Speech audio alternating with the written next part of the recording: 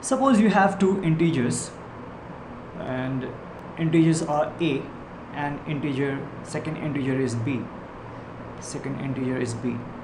If a times b is equal to b times a, okay, if we can say in general term that a times b is equal to b times a, and where a and b are integers, then we will say that the multiplication of two integers are commutative. Okay, two integers follow the commutativity of multiplication.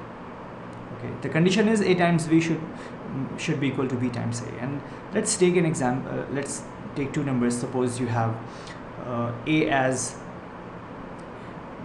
take some different color.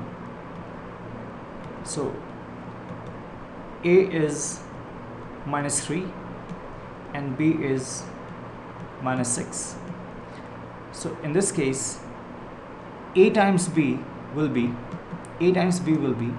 -3 times -6, right?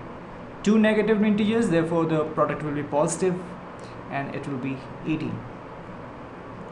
What about b times a? B times a will be -6 times -3. So this will give you again 18.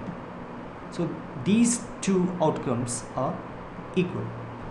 In case of a times b and in case of b times a, outcomes are equal. Let's take a is equal to 3 and b is equal to -6. What about this one? So in this case, you have a times b. Let me take the same color, right, so that you don't get confused.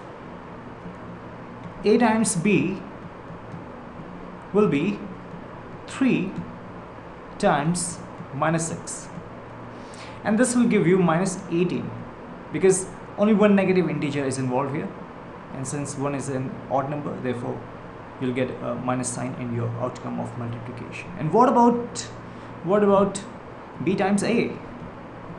This will be -6 times 3. Again, it will be -18.